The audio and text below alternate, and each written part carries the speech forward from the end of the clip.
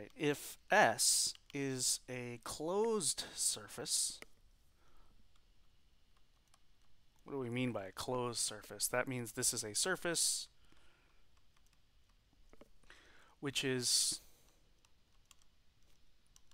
the boundary of a solid three-dimensional region, usually called capital E.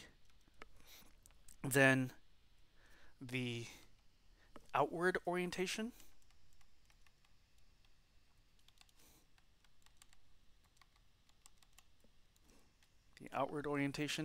is the conventional orientation.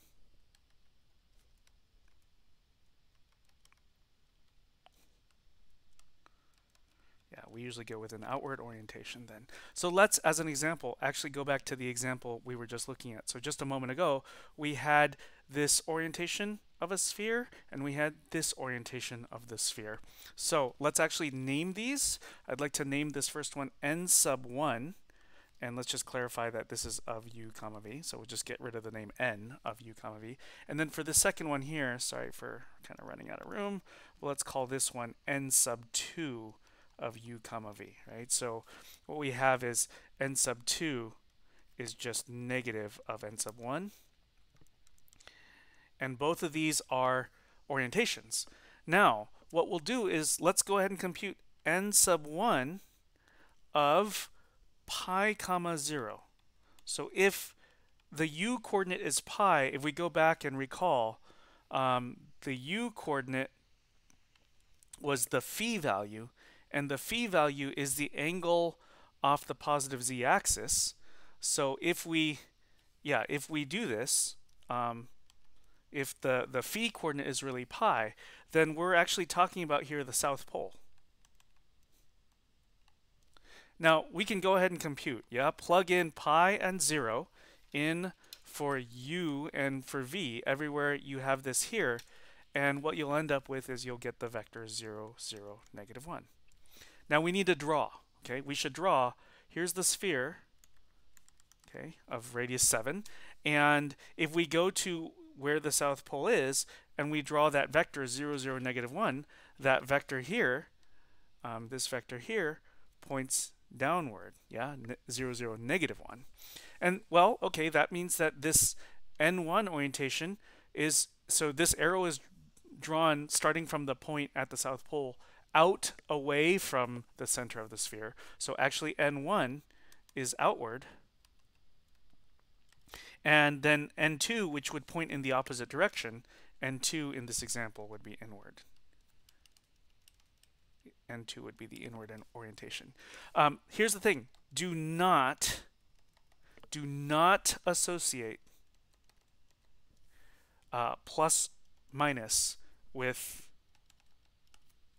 outward versus inward. You can't do that. You have to draw a picture, right? So the reason why not is it's not correct to just say that, oh, the plus is outward. That's just not true, because what if we had an arbitrary decision actually way a long time ago? Instead of u being the phi coordinate, what if u were the theta coordinate and v were the phi coordinate? If you did that, when you do your cross product, you just end up with the vector in the opposite direction anyway. Yeah, so you can't automatically associate the plus with the outward orientation with this little switch. The plus would have been the inward orientation. So you have to draw a picture. Draw a picture like we just did, spot check in one location to see what's going on with the orientation, to see which one you want. Let's also just comment that if S is if S is given by the graph of a function, okay, this should always be orientable. So we saw in this case, we could compute that r sub x times r sub y. Just say, so this should end up being, and you can work this out, it'll be negative partial derivative of g with respect to x, negative partial derivative of g with respect to y, comma 1. We actually did see this before. So based on how this cross product of the tangent vectors looks, we can say that the normal or the orientation is, well, plus or minus, depending on which way you need it, of negative partial derivative of g with respect to x, comma, negative partial derivative of g with respect to y, comma, 1, over the magnitude of this vector. So magnitude of negative partial derivative of g with respect to x, negative partial derivative of g with respect to y, comma, 1. Of course, we can go ahead and compute this out in the denominator. So we'll have negative partial derivative of g with respect to x, negative partial derivative of g with respect to y, comma, 1, and then the denominator. Oh yeah, we're going to end up squaring, so that'll get rid of minus signs here. Partial derivative of g with respect to x squared, partial derivative of g with respect to y squared, plus 1 squared is just 1. Okay, the whole point of having an inside as well as an outside, or if you don't have a closed surface, or at least just two really distinct sides, not like the Mobius strip, which technically only has one side. Okay, but at least having two sides, so like a side A and a side B, and a side B. The purpose of this is to talk about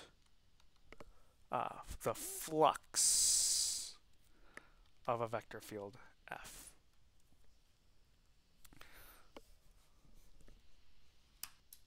So I've just set up this video so that it appears that I'm standing in front of this water tank. But let's say that this three-dimensional tank with, you can see these kind of jet streams with the light reflecting through.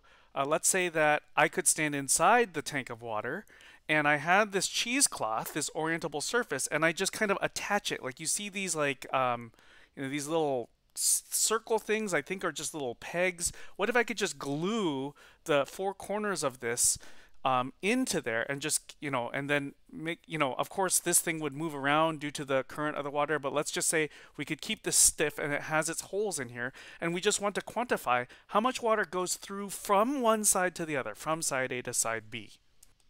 Well, that's what this flux is trying to compute. So you have a vector field F, and let's say that this is the water current. This is just at each XYZ, there's water going in a certain direction of a certain magnitude, and you have this orientable surface. Let's just start with the cheesecloth here, right? So this is the surface is orientable. Example, like this drawing, it just looks like a patch of, like a little towel, right? So this cheesecloth here. And what we're trying to do is, at each point, like this point right there, there's this orientation. We've got this unit vector right here called lowercase n, and we're asking how much water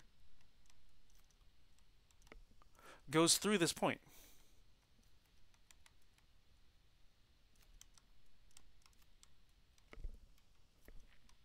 That is, you've got this vector field. Maybe we draw the vector field, a bunch of different arrows. Sometimes the arrows are this way and that way.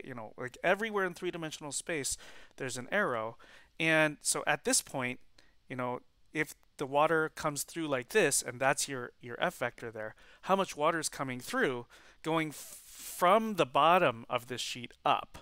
And then that, well, this should be F vector dotted with n vector. Of course, the amount of water going up could be negative if water is actually spilling down the other direction. So we don't just want to know how much water is coming up from the side. Let's say side A is the bottom of this. Let me switch scenes again here. Let's say that with this sheet here, that side A is this side, and then side B is up here. Yeah, side B is down here.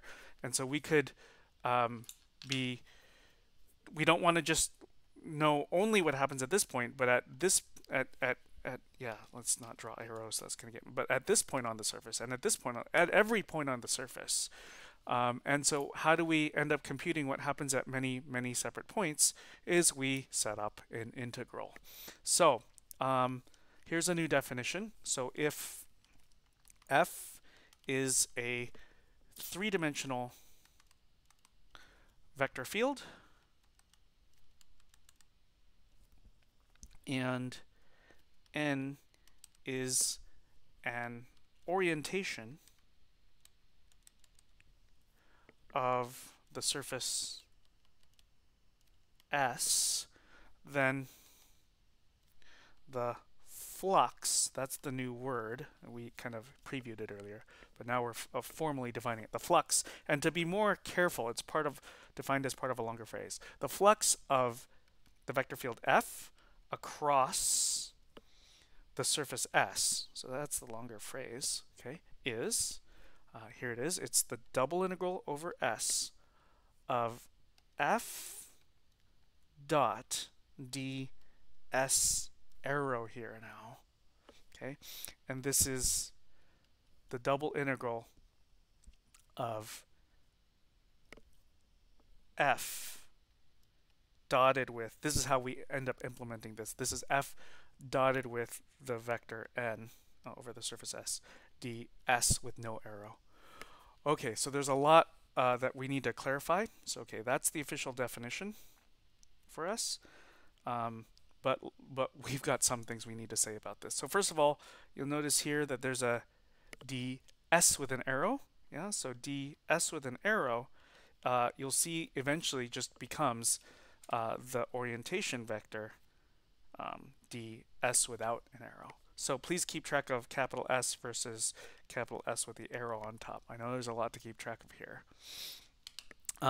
Think about this, at least morally, like when we had integral f dot dr. So you'll notice how similar the notation is of you've got that vector field and then a dot and then a d and then what looked like a vector, just like a d, what looked like a vector. So that's the similarity to try to point out. Yeah, so yeah, this entire side is meant to be, this entire side is sort of like the line integral over the curve C of the vector field dot dr. It's only like it in notation is what I'm trying to get at. And so just like here you used to have dr was equal to r prime of t dt, in the same way now. So like this, we now have ds arrow is n vector ds no arrow. And then finally, this part right here, this vector field f dot orientation n, that's going to be now the lowercase f that we were speaking of at the beginning. The authors of the text try to present all this stuff in multiple ways, and I do think they are trying to be helpful, but I think just the key thing to remember is that d bold S turns into n vector times d unbold S, and then things will be okay. Let's look at some examples.